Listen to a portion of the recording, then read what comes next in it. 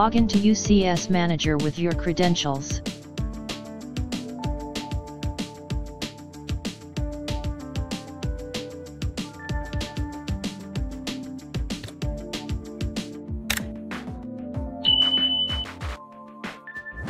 Once you log in, go to LAN tab, which is on the left pane.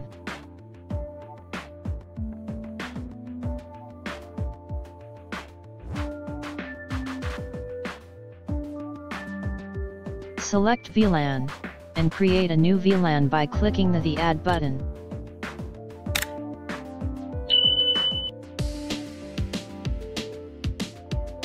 Give a VLAN name, or VLAN prefix which you can easily identify. Select Common or Global option. On the VLAN ID, give the correct VLAN ID number. Keep the sharing type as default.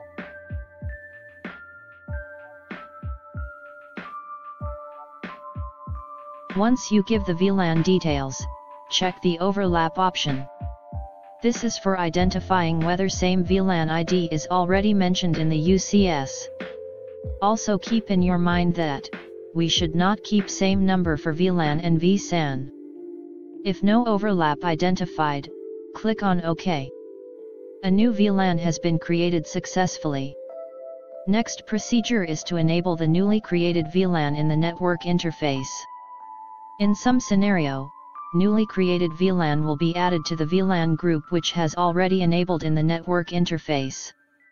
VLAN group option is available in the same LAN tab.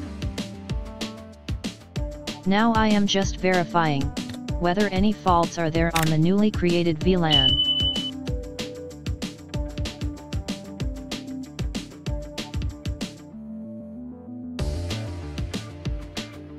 Select the appropriate VNIC template and enable the newly created VLAN on both FIA and FIB by selecting the same. Once the VLAN has added to VNIC template, UCS will also allow inbound and outbound traffic which belongs to newly created VLAN. In some UCS environment, new VLANs are only added to VLAN groups, which has already permission on VNIC templates.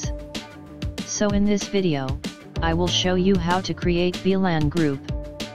Create a new VLAN group name and add the newly created VLAN to this group.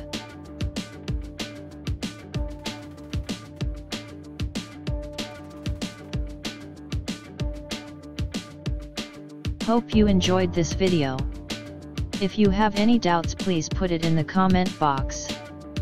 Thanks for watching this video.